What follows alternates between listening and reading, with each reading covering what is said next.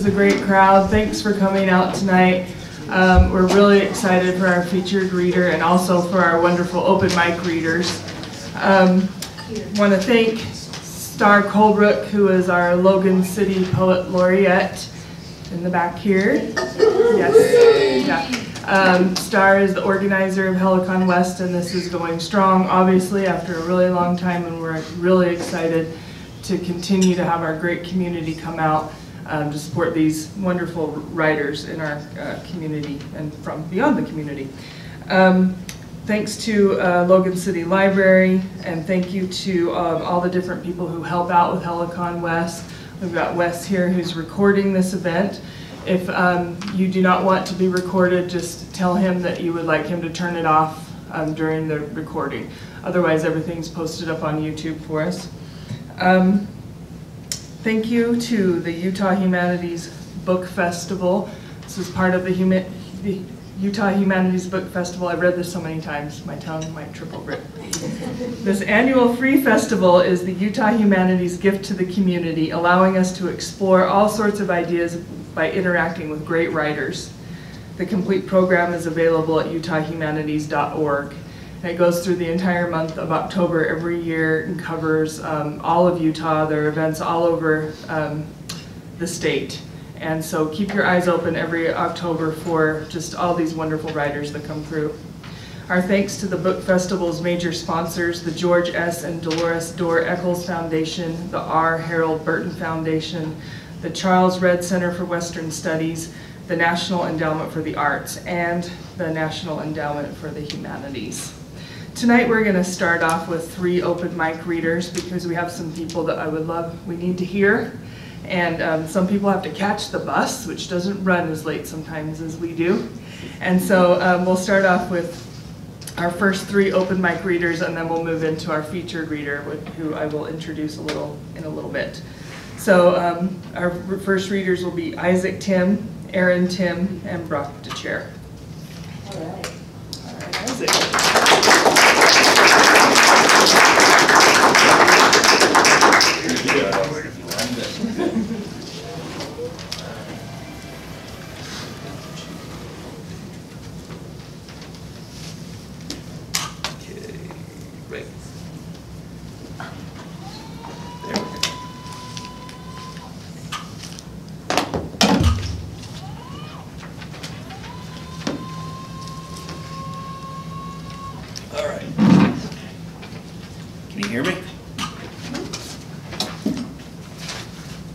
The day she died, for Jeanette. Her things are up for grabs in the common room, not her wedding dress, heirlooms, or books of French poetry, but her everyday, her paper towels, mixing bowls, food whittled down by diabetes to a few gluten-free boxes of pasta. They left her puzzles, that she with deft hands fitted on restless nights, hands that crafted Thanksgiving and Christmas dinners that left her Mormon peers envious, her hands that fed babies, stitched her husband's uniform, paged through a French to English dictionary to translate Gunsmoke and Mr. Ed. Her family treasures they preserve, enshrine on mantles, on jewelry boxes, wrap in hope chests for children who saw their great-grandmother on her last birthday, but her neatly stacked puzzles remain, as do her darning needles and her yarn, 5 years forgotten. She wouldn't approve of me weeping over a box of salt-free crackers.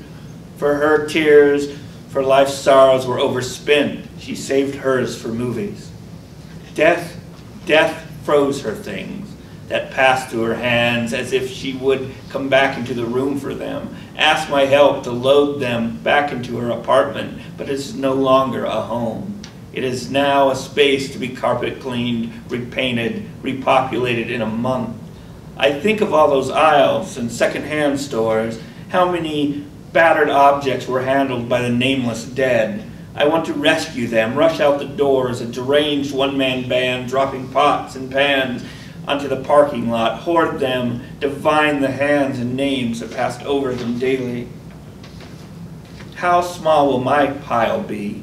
Broken pencils, empty notebooks, mismatched dice, for Dungeons and Dragons, things that passed my days and nights, blankets that covered my knees, the chair I set in the bathtub. What part of me will be enshrined on dead shelves?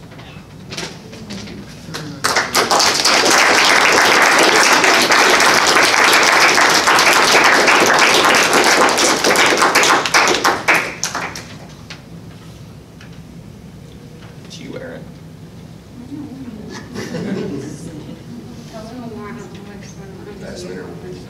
Yeah, there you go. Hi, so I'm Erin, and sometimes I write things and sometimes I read them. So here we go. This is called Abuela's Prayer. Don't kill yourself over heartbreak. This was her first admonishment. For ghosts are denied carnal pleasures. Don't fret over dying, for then a revenant you will be, killing our family enemies, never running out of ammunition.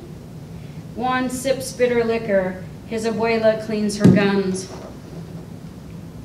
Fear nothing, mijo, and nothing will claim you.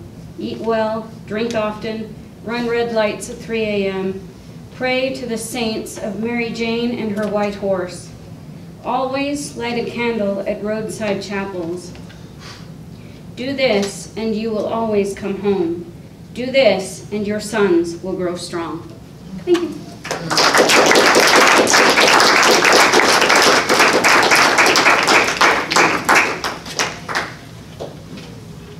Hi, I'm Brock. This is a poem in praise of an underappreciated public servant. It's called Lament of the Dog Shit Bag Fairy. And all the facts in here are true.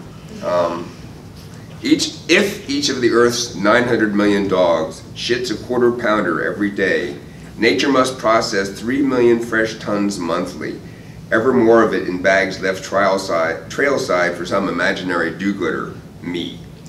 My colleagues have it easy.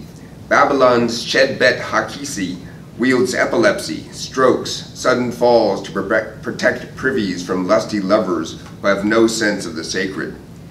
In China, Zigu Shen defends concubines as well as latrines, pestering jealous wives with arrows. Like me, goddess Cloacina is in byproducts collection and transport, but her shit is big. Rome's main sewer, Cloaca Maxima.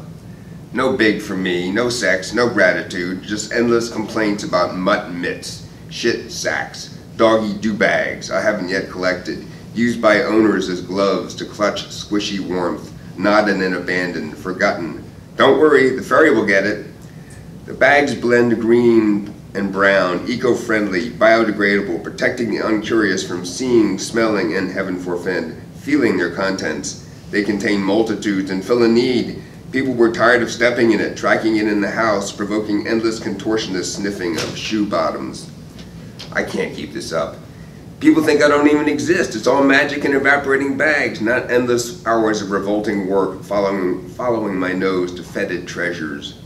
I dream of promotion, a new lease on immortality, queen of unexamined consequences, shutting off the diesels, idling, taking down yard sale signs and lost kitten flyers during utility pole cleanup, returning abandoned animals to owners as fairy of the fair. I could help enlighten future gods, suck industrial poison from soil, sieve plastic from oceans, filter the air itself and rocket contamination into space. But for now, small things with a big presence. Those bags make everyone feel good. Self-righteous owners, other trail users, gratified that they're sharing the trail with such heroes, even me. If someone hadn't invented them, I'd still be picking up smokers' invisible filters. Bags make money and spread happiness, so they'll be with us for a long time. Chances are your bag and its prize will rot before I get to it, but don't worry, someone else will take care of it.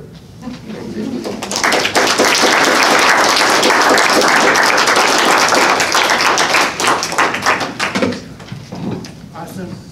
Great job, everybody. Thanks for reading. Okay, so you may have noticed there are some surveys sitting around on your chairs. So we hope that you will fill those out and then leave them on the back counter before you leave, because that just proves, how many people are attending the events, and then we can continue to get funding from the Utah Humanities Council for these wonderful events. Okay. Okay, so now we get to introduce William Trowbridge. He served as the Poet Laureate of the state of Missouri from 2012 to 2016. He has 6 full poetry collections. His poems have appeared in more than 30 anthologies and textbooks, as well as in such periodicals as Poetry, the Gettysburg Review, Crazy Horse, the Georgia Review, the Southern Review, and Prairie Schooner, among many others. His awards include an Academy of American Poets Prize, a Pushcart Prize, a Breadloaf Writers Conference Scholarship, a Camber Press Poetry Chapbook Award, and fellowships from the McDowell Colony, Ragdale, Yaddo, and Anderson Center. He is a distinguished university professor emeritus at Northwest Missouri State University, where he was the editor of the Laurel Review, Green Tower Press from 1986 to 2004. He lives in Lee's Summit, Missouri, and he teaches for the University of Nebraska Low Residency MFA in Writing program, which is where I met him in 2005, and he is my mentor, and I'm so excited to have him here tonight to read for you. So thank you for everyone coming, and welcome to Bill.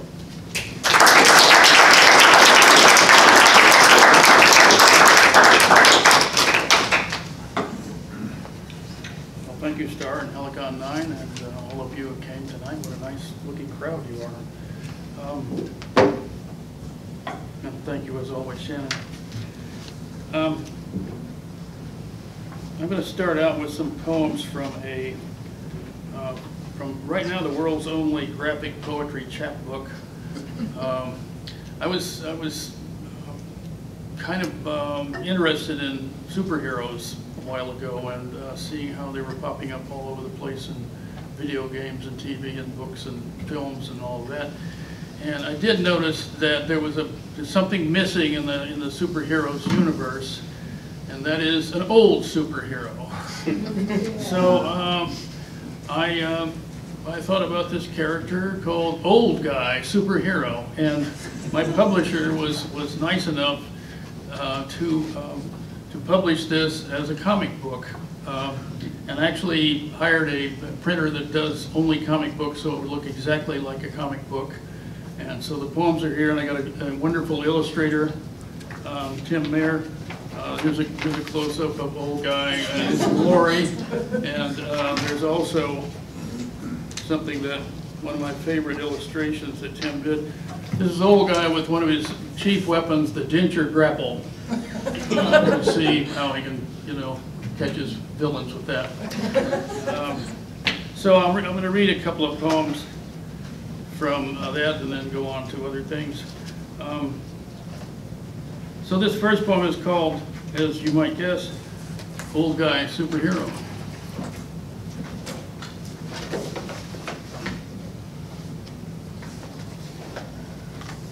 Old guy superhero feels like a young guy in a bad costume. The arms and legs sag and the waist too tight. But there should be a large S, golden star, or lightning bolt. There's what looks like a 0. And on his trunks depends. The boots look more like flannel slippers. Some louts made off with his super hearing and x-ray vision, leaving only an ampli ear and Coke bottle lenses. Like certain sheep, he doesn't fly so much as plummet. He hasn't smashed through a good door or wall since before he can remember, which is a little after breakfast. Speeding bullets and tall buildings must now be turtles and molehills. He has no fear of an erection lasting more than 4 hours. But he's depressed and often flatulent. His best tactic, the long wait, accounts for the demise of many a foe. That, or rambling on and on and on and on, which can paralyze from as far as 10 feet. He's not handsome like Clark Kent or rich like Bruce Wayne, but in the prolonged run, he can be a deadly opponent if he doesn't mix you up with somebody else. Old guy, superhero, counter-terrorist. Old guy's in line for his social security check when a man enters carrying a gun and wearing a suicide vest. Though people start to scream, old guy continues dog paddling through the shallows of his memory till the terrorist, noticing his scarlet cape and blank expression, shoves the gun to his forehead and asks how it feels to face certain death. Same as usual, says old guy, mistaking the threat for a rare show of interest, which prompts him to dust off his 5 examples of why everything's gone to goddamn hell since Truman fired Custer. After a while, the terrorist's eyelids droop, and he slumps into a nearby chair, snoring. When the gun drops to the floor, old guy politely retrieves it, just as the SWAT team bursts in. "How did you do it, old guy?" asks the press. "Blew what?" he says. So one last one. This is old guy. All superheroes have to have a nemesis, you know, an arch enemy. And of course, old guy's nemesis is death. So this is old guy versus his nemesis, part 2.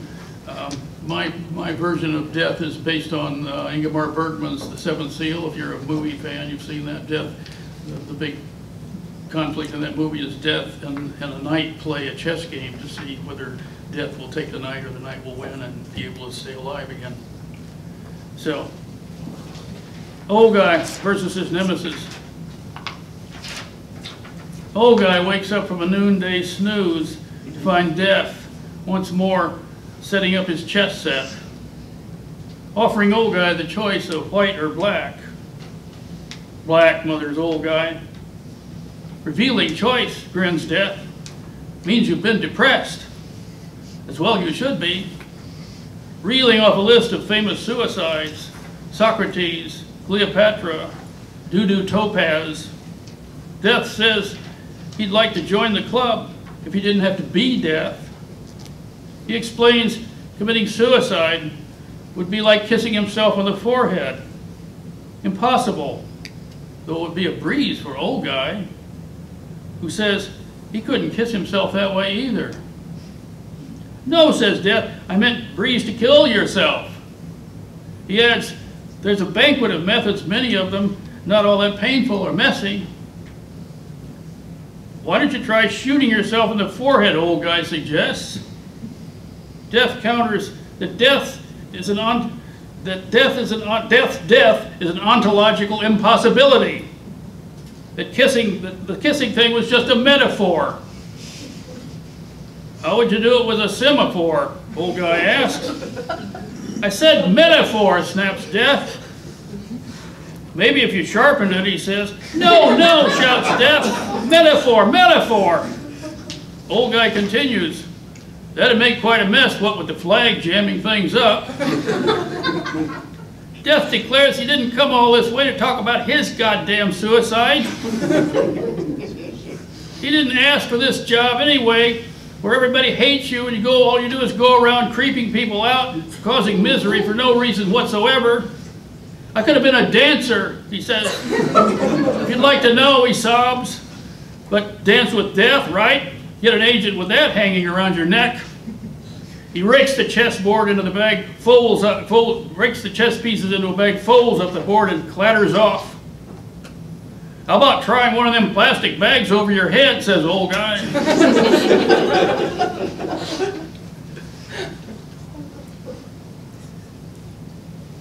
How many of you are familiar with the tilt-a-whirl, one of the most evil devices ever contrived to torture human beings?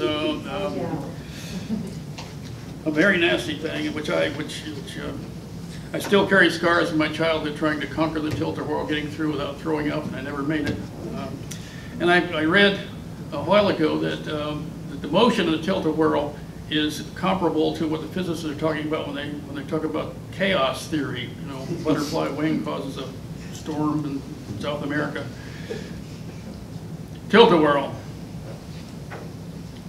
It speeds you in a circle on a wavy platform. At the same time, whips you around inside that circle, wheel within a wheel, to quote Ezekiel. Each year, I try to master its gyrations, only to regurgitate with my corn dog and cherry coke, my youthful self-assurance. This dated rye contraption I now read can be a model for chaos theory. The spins of that inner circle, erratic as the bully summoned by some butterfly wing to beat me up 3 days in a row on my way home from school. Yes, he smirked when I asked why. I thought he was a nice man, said Killer Perry Smith, right up to the minute I cut his throat. In Italy, a guy was killed by a pig falling from a balcony 2 stories up. Neighbors dined on free ham afterwards. Some zealot plugs an Austrian archduke, and the world heaves up 8 million corpses. Hang on tight, the attendant says, as we brace for gravity's blind side.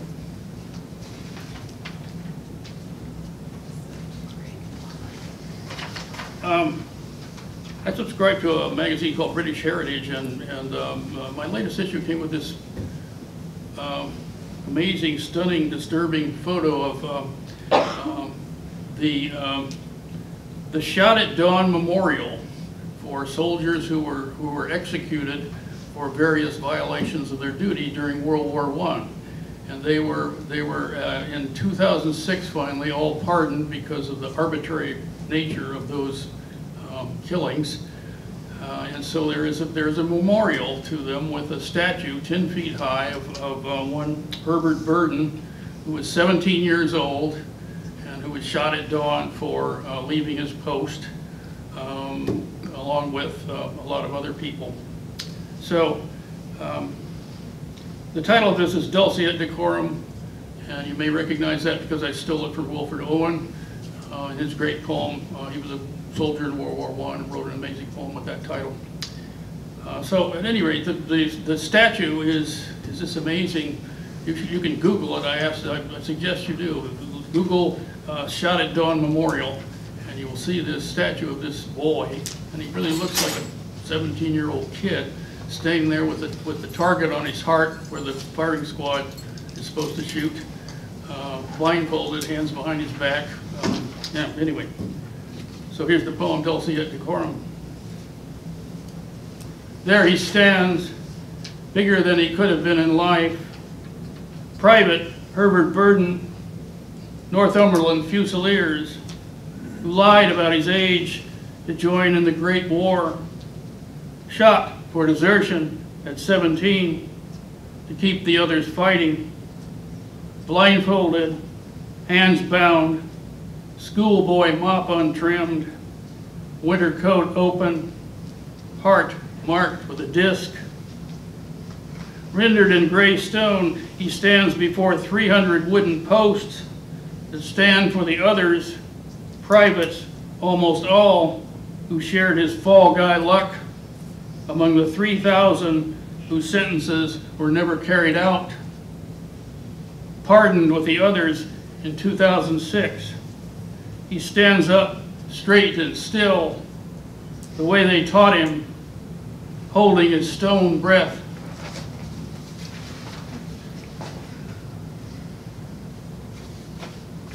I read a very interesting book quite a while ago called The Arctic Grail, about an expedition of the British Navy to find the Northwest Passage in the Arctic Circle to try to shortcut the voyage from the Atlantic to the Pacific Ocean. And nobody knew how to get through it, so they kept sending people out, and they kept dying. And one of the main reasons they kept dying, the British Navy especially, which was the spearhead of colonization. You know, the British Navy was the first people who arrived, and then your ass was grass, you know, after that if you were a native. But because of that, The worst sin in the British Navy, in the colonizing arm of the British Navy, was to do what was called going native, which is, you're supposed to change them into us, not let them turn you into them. If you know anything about Mutiny on the Bounty, remember, they got to Tahiti and all the sailors went native, and or the basement. And so the weird part of it was that, so the rule of thumb, idiotically, was that the way to keep from going native is don't ever do anything, wear anything, act like anything that the natives do. So when you're in the Arctic area, not doing anything that the natives do means you're going to freeze your ass because they know how to survive and you don't. So that's what this poem is about. In that voyage, Sir John Franklin, with a crew of 124, embarked to find the Northwest Passage, and they all died along the way. And Sir John Franklin, nevertheless, was declared a hero of the British Empire because he had that stiff upper lip. That British love that, even though you die horribly. Whiteout, this is called.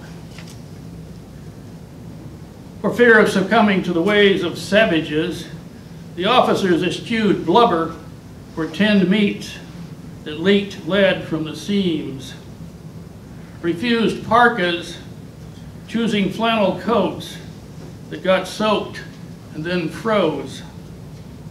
They turned their backs on dog sleds and igloos, which also stank of going native.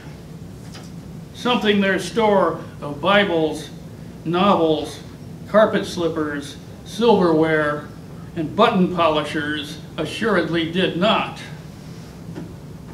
Finally, in place of blubber, protection from the scurvy that racked their bones, the still living, snow-blind and starving, their ship bound fast in Arctic ice, gallantly ate the dead till the last survivor froze. So much for the British Empire. My father was a combat soldier in World War II, and one evening when I was a kid, he took me to a movie called Battleground, which is an old war movie, World War II movie, about centered around the battle, what was called the Battle of the Bulge in Germany. It was a horrible battle in the dead of winter, and after the movie, he began to have flashbacks and got very kind of scary. So this movie is called This poem is called Battleground. It showed the war, as my father said, boredom flanked by terror, a matter of keeping low and not freezing. You wore your helmet square, he said, not at some stupid angle like that draft dodger Wayne, who died so photogenically in the sands of Iwo Jima. Those nights, I heard shouts in the dark from my parents' room. He was back down in his foxhole, barking orders, taking the fire that followed him from France and Germany, then slipped into the house where it hunkered in the rafters and thrived on ambush. We kept our helmets on, my mother and I, but there was no cover, and our helmets always tilted. He'd lump us with the ones he called John Does, lazy, stupid, useless. We needed to straighten up and fly right, pick it up, chop chop, not get nervous in the service. We ducked down like GIs with where German snipers might be crouched in haylofts, their breaths held for the clean shot. Bang, my father said. The dead went down, some like dying swans, some like puppets with their strings cut. I wanted to hear more, but he changed the subject. Talk about the pennant, the cards, shaky odds. How Mutual was worth the whole John Doe lot of them.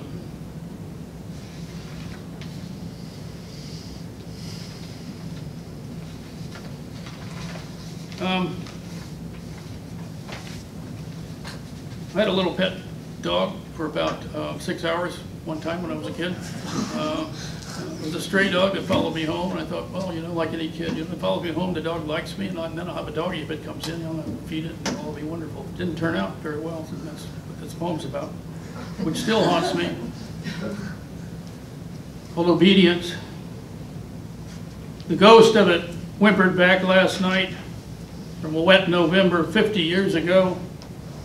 A scraggly cocker that shadowed me home from school, and when I let it in, ignored a meal to snuffle crotches and hump legs, as if to win us with what it knew of love. Its sad pink dick unsheathed like a gut protruding from a wound, its roomy eyes spinning with dread, its odor of mushroom and shit making itself at home in our carpet. No, bad dog, down, we said, shoving it away, till my father got it in the car, and we drove off through the dark to a cornfield outside town, where the rain blew, and it slumped off right away, going to get lost, like a good dog.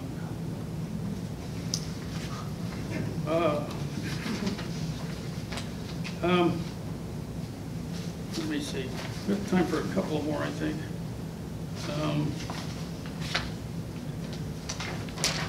My father was not good with tools. He was good with a lot of other things, but put a saw or hammer in his hand and disaster was right around the corner. So this poem is called Mr. Fix-It, in a kind of sarcastic way, about my father's problem. There's an allusion to Laocoon. Some of you may have heard of him. He's a Greek character from Greek myth who was visited with a plague of serpents by the gods, and there's a famous statue called Laocoon where he is there and he's wrapped around with these giant anaconda-sized serpents, and his children are beside him wrapped around with child-sized serpents. You know, they want the whole family waxed. And there's a reference also to a character named Blind Pew, who's from Treasure Island. He was the blind guy in Treasure Island. Mr. Fix-It. Cursed by the brogan gods who govern tools, my father turned Laocoon with power cords and garden hoses, Blind Pew with drills and hammers. Screws talked back, nails went rubbery, saws turned piranha. He'd sweat, fumble, curse his way through the gauntlet of directions, jamming a half-inch bolt in the hole for a quarter-inch dowel, joining tab A to extension N, skipping the ambiguous step 5A. God damn it, he'd declare to the unresponsive skies. Lousy son of a bitch, he'd say for our electric mower, whose cord he'd sever every other turn. A combat vet with 2 bronze stars, he soldiered on till the day he bought the canister of Trowbrige, advertised to turn your lawn lush as the greens at Pebble Beach. An IED in his uncertain grip, it worked by pumping air to force the liquid through the nozzle. He took the contents of the face, the metal lid grazing an ear. There was no talk at dinner, only the AC chuckling under the window. I'm going to end up with a poem about a rant poem. I like to write rant poems. Every once I get pissed off and just want to rant, let go. Poems are really good for that. And one of my rant targets is meetings. I hate meetings of any kind. And even there are important things. I get attention deficit problems. You know, I might as well be retarded. I just, you know, just shut off. And, you know, if somebody asked me something, I'd be like the kid in the back row. Oh, I didn't hear that. So this is my rant poem about meetings, called Committee Meeting. A beating with nettle-coated noodles, mind entreating fight or stealthy fleeing, the depleting kit and dull caboodle. I doodle cartoon faces and bouquets of loopy squiggles as time drags along, excreting mustard gas. Is this the will's unseating as seeming centuries creep by like slugs retreating over salt? Is there no halt to this browbeating where hot air keeps competing with itself for front row seating, demeaning issues down to bare bone blather, meeting out ennui as pores keep leaking in this overheating of the stomach's juices that makes us strain to keep our bowels from blowing bubbles? Oh, toil and trouble! While buffs redouble notions they won't even start completing, and pain comes full back cleaning up our spines in this Lilliputian strudel, repeating and repeating, eating up the years till flying sheep send down their bleedings and chickadees go moo instead of tweeting. Thank you.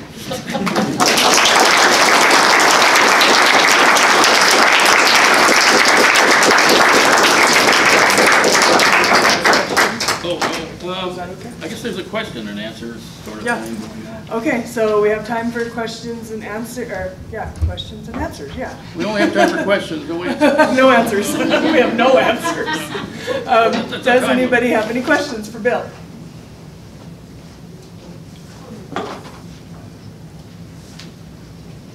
Nobody wants to be on the spot. Yes.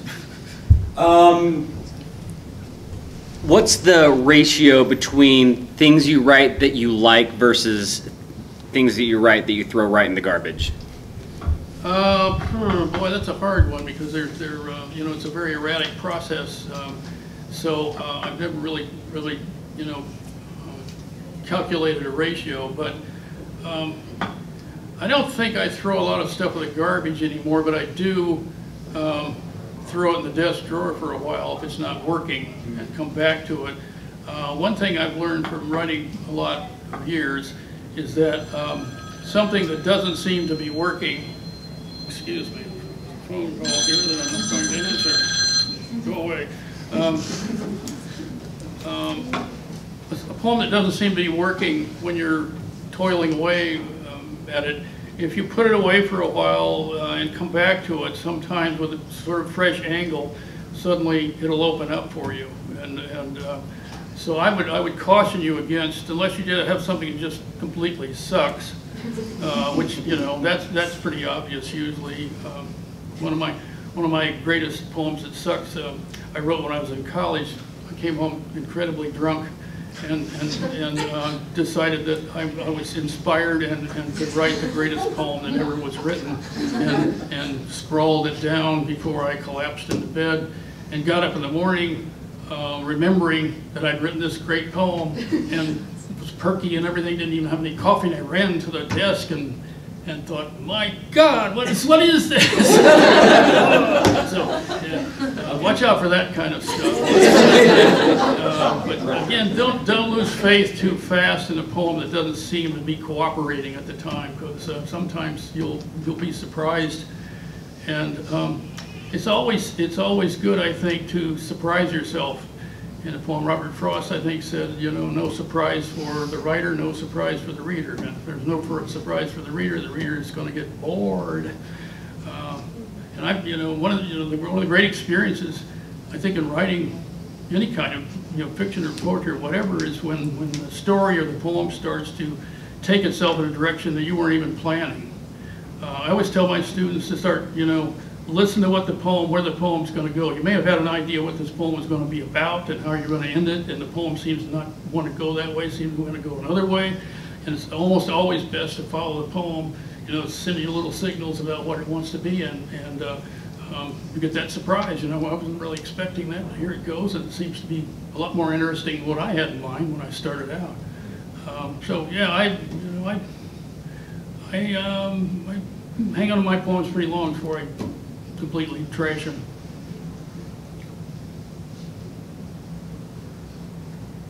Anybody else?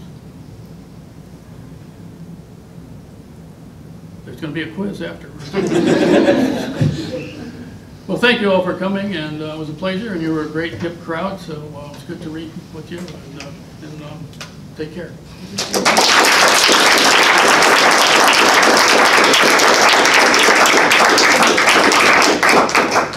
We've got books in the back for sale that Bill can sell you, and sign books for you if you want.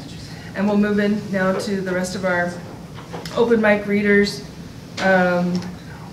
Next we'll have Nathan Allen, Brittany Allen, Sarah Timmerman.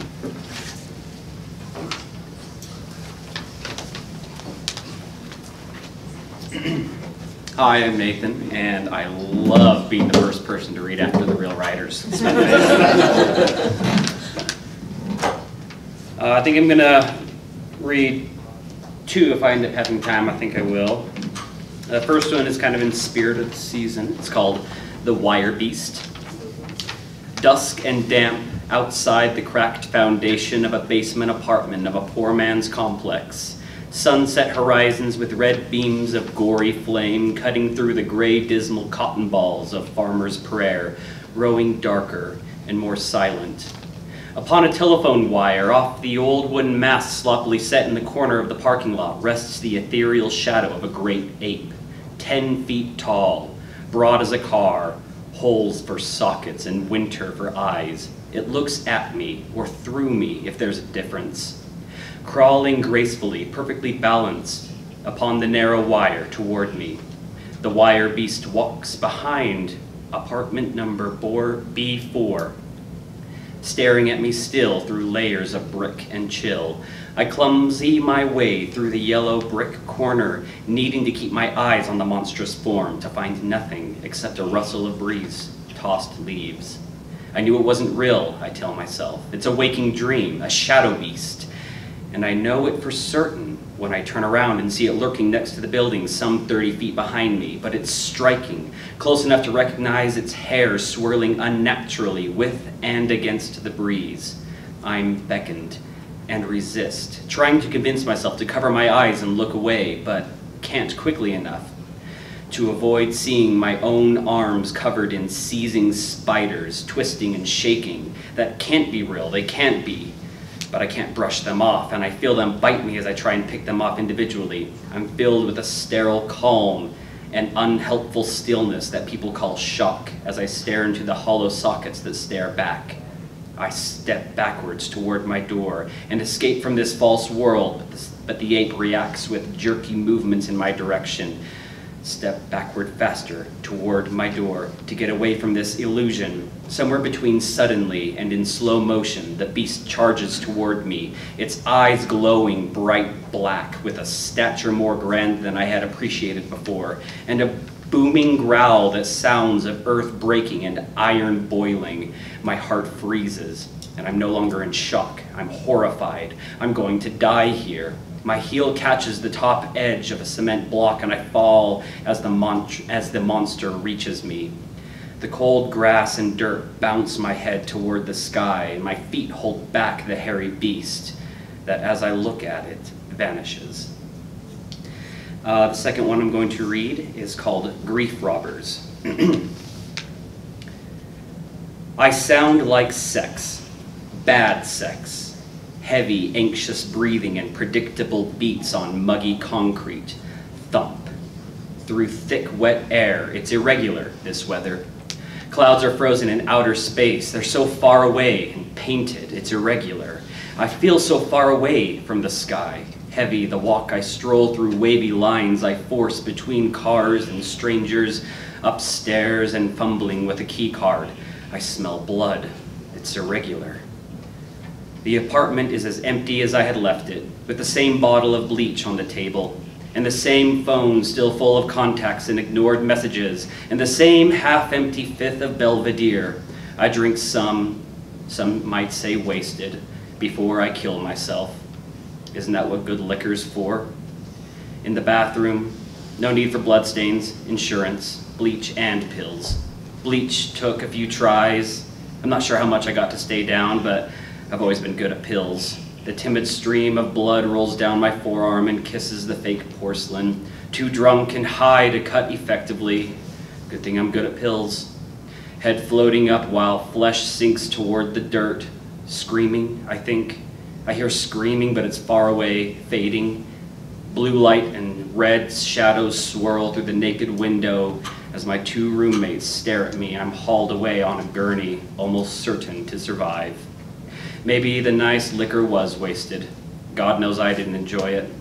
I never want to see them that saved me again. They robbed me of their grieving, from losing me, the only pity I had left. They chose resentment. Now they lose me, but they get to feel guiltless and annoyed, maybe even like saviors. Good for them. Thank you.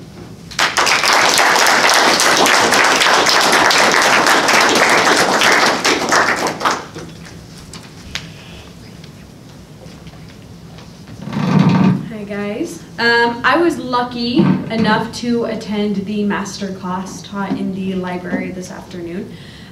We got to hear about meter. And I remember this one line that you mentioned about how trochees don't make very good poems. And so I found a poem I wrote called Baby Trochee. I was like, hey. Baby, trochee, growth, aggress, fetus, fuck, invest, caress, dick, mother, partner, shit, needles, money, rip, pregnant, panic, sick, partners, fathers, thick, mother, body, bit, fingers, baby, abort. And the other poem I brought with me tonight is titled Soap.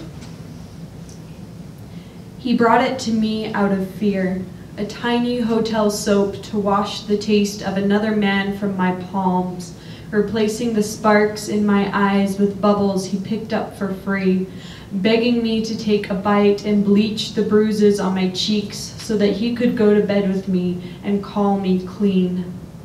Thank you.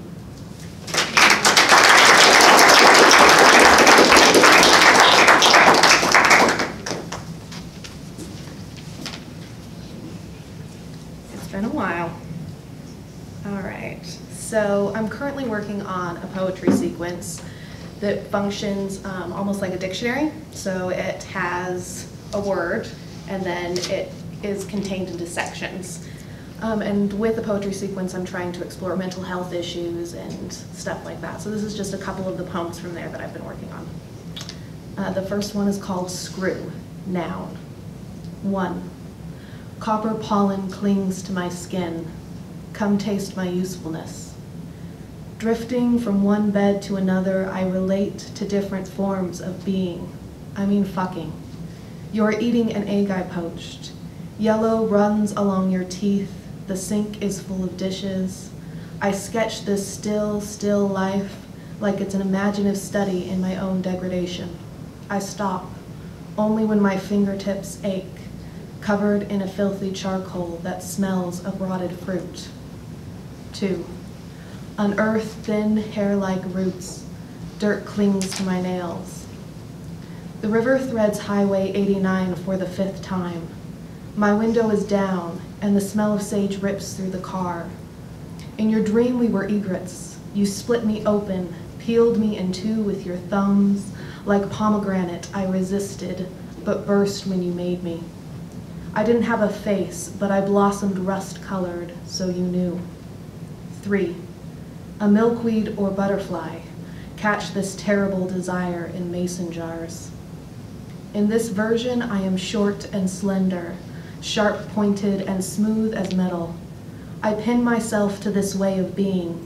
Like a raised helical thread running around my own slotted head, I use and join things together by being held tightly in place. And the next one is called Depression, noun. Feel me. When pressed, I compose. I am holding Wednesday's air thick and yolky between my legs as your lips fill my mouth with smoked sour diesel strained in Virginia tobacco. My mind separates and takes to the sky like yellow-throated sparrows. 2. remind me. Tie yourself round my wrists. Hold your 2 fingers to my head silently. Like a wooden toy gun, this way touch me. My mother used to lull me to sleep on a red metal bunk bed. She made patterns in my hazelnut hair. 3. Yesterday, I spoke only to myself. I wait for your reply to come. Chamomile particles drain up into Kent honey clouds. I inhale an ochre scent. I long to roll along the 2 blue veins of my tender wrists. 4.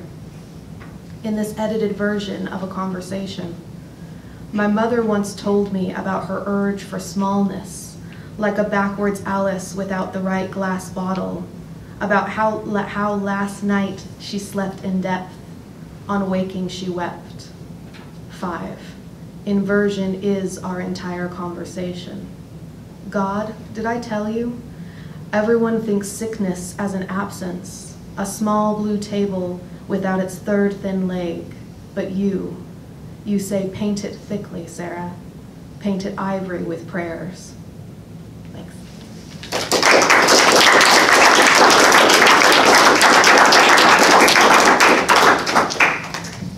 Awesome job, all you guys. Thank you for reading. We'll have 4 more readers tonight. So our last 4 will be, I'm not sure how to, is it Jeff LeBan? LeBeau, okay. I just couldn't quite read it. Okay, Jeff LeBeau, Chad Van Zatten, Ron Jensen, Russ Wynn. It's fine. I can't write U's very distinctly. So I'm going to read 2 poems because there's really only 2 things I really think much about. And sadly, those are pain and my son. So the first one's about pain, or about my son actually, because it's the one that's open. And it's called To My Son. Flit freely across the land, from town to dale, from wave to peak. Dance among clouds as they cast their shadows, speak with stars upon their heavenly thrones. For tomorrow you will be faced with 2 + 2, the 1 oxygen and 2 hydrogen form a water molecule. You will learn how far it is to the moon, that once there, you will be unable to breathe. Befriend the dragon and slay the wicked prince. Help the villain and question the hero's right to rule. Sign your name in crayons, a new color for each letter. Draw a tutu on your dad and a tie upon your mom. Soon enough, the weight of car failure will tip the scales, as the fear of debt will choke out time idly spent.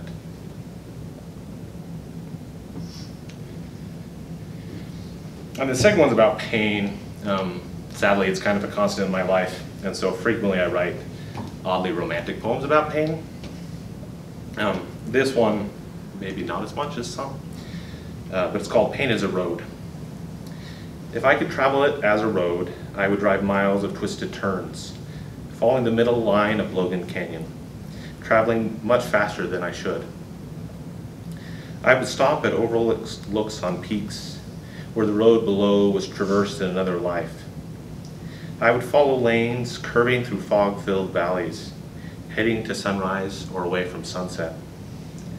After pothole-infested roads, I would stop at small roadside cafes, with pie warm and sweet and coffee dark. I would idle in bumper-to-bumper traffic for hours, like a California freeway with no end in sight. I would stop at inns on beaches, to sleep to the sound of waves against beach, to walk in cool wet sand, returning to the road, before the next guest arrives for the room. I would drive over bridges where life falls away, where cascading water echoes distantly. I would stay in my lane by keeping the cliff just outside the window, rocks waiting below, the road so worn in places that no lanes remain. I would drive where the shoulder is indistinct as it blends into rocky and sand and desert sage. I would drive on roads through forests where the next clearing might hold a town nestled against the pines or a deer.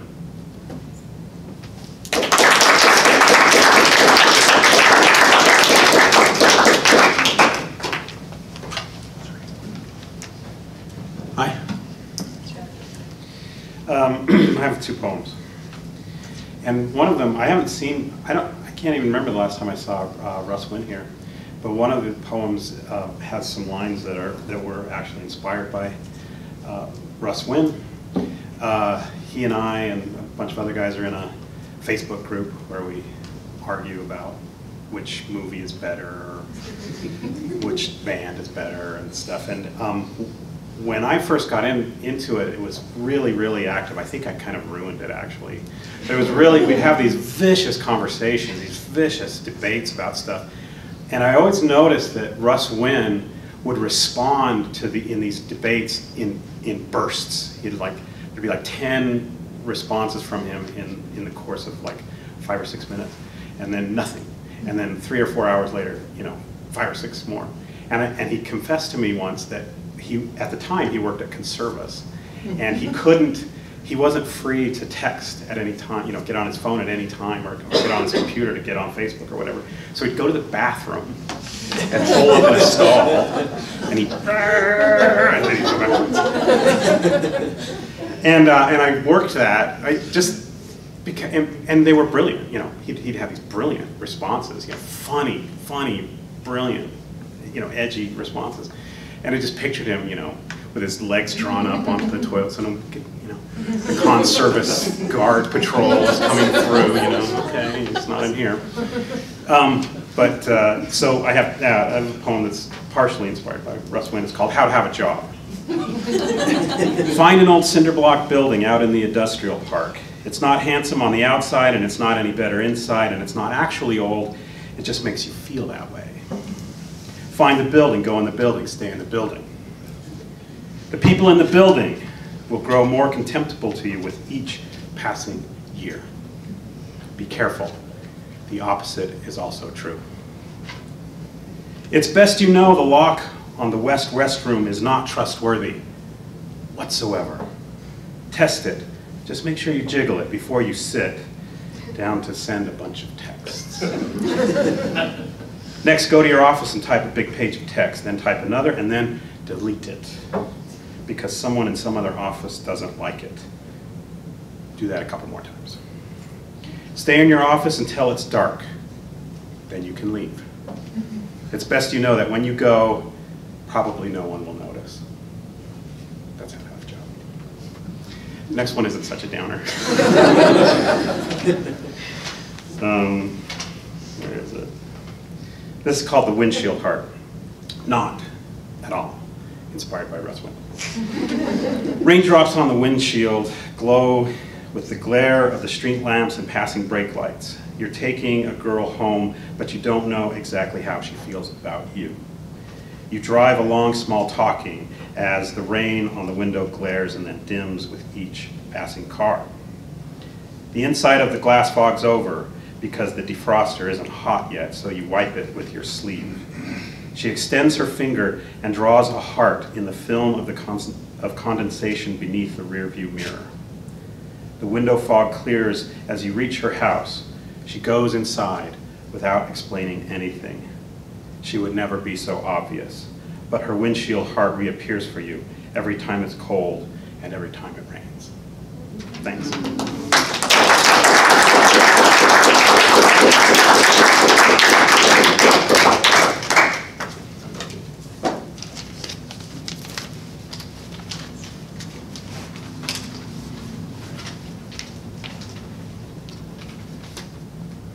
Hi. Hey, Ron. But I love the children. They got in the house, even though they might fall. But I love the children. They make a lot of noise, almost all the girls and boys. But I love the children. They do more than talk. And they go on their walks. But I love the children. I don't eat some foods, even though they're good. But I love the children. You don't know what's listed. You know it's too. You love us, John. We know you do. I was so proud of school because of my part of go and because I love the children. It's going to call Halloween fun. When will school be over? When will it be done? This is Halloween, we can have some fun. We'll put on our costumes and go from door to door, saying trick or treat, and getting candy galore. Then eat our treats, to heart's content, and get back home. At least it's starting in 10. And what fun we'll have when they go out tonight. Right now at school, we're giving us a fright. Thank you.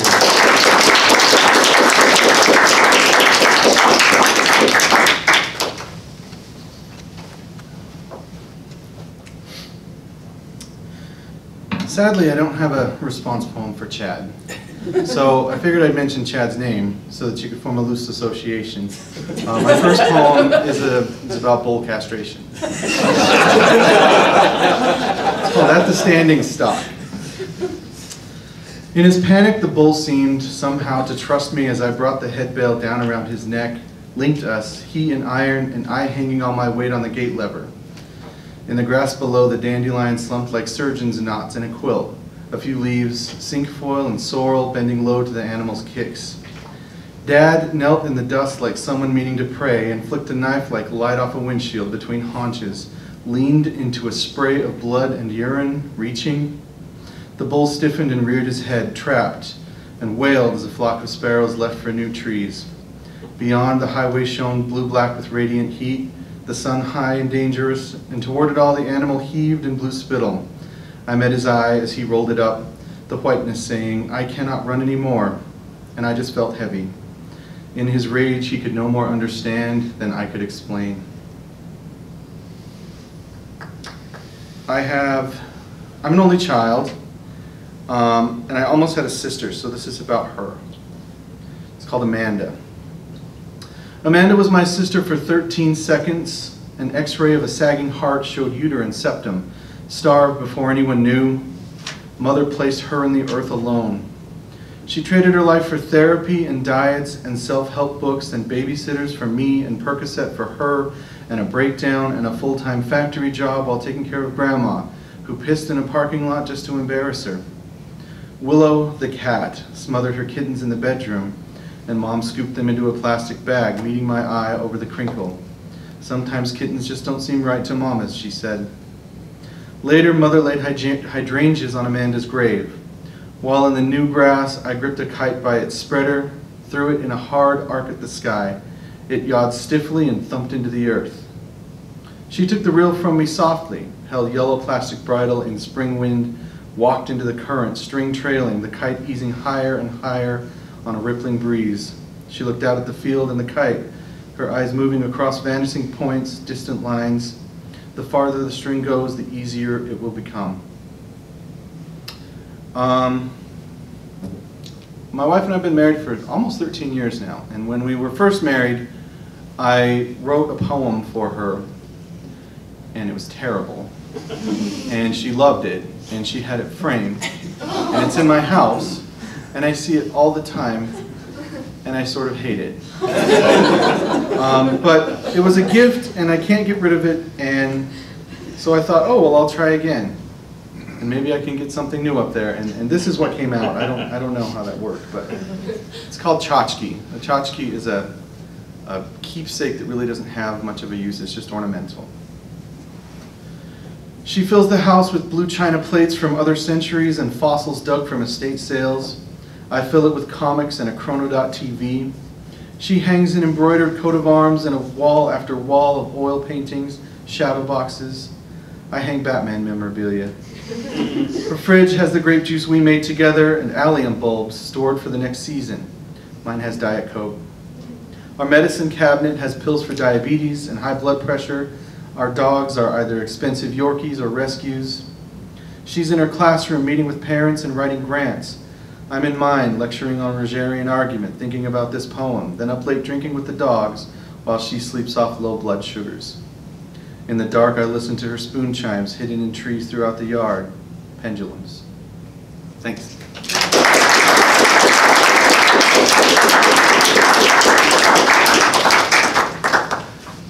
Okay, let's give everybody else one more round of applause.